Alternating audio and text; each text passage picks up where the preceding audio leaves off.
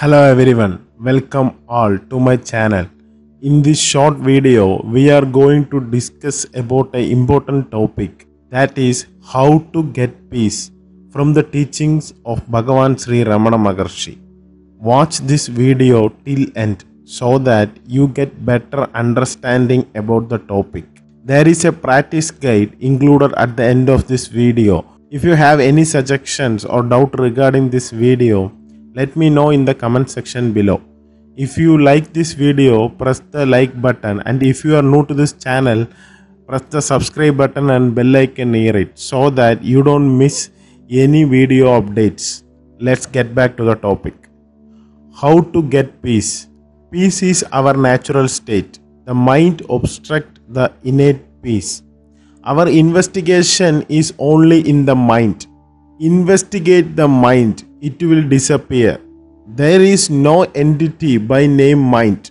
Because of emergence of thought, we imagine something from which they start, that we called as mind. When we probe to see what it is, there is nothing like it. After it has vanished, peace will be found to remain eternal. Peace need not be disturbed. One should aim at peace only. If the peace is made permanent, it is called realization. Peace is self-realization. Having once experienced the bliss of peace, no one would like to be out of it. If you overcome your mind, you can remain in peace forever.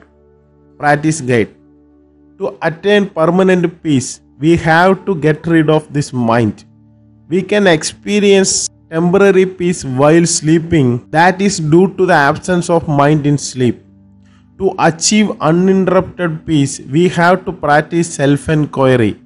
By self-inquiry, we can trace back every thought to its source and thereby destroy the mind permanently.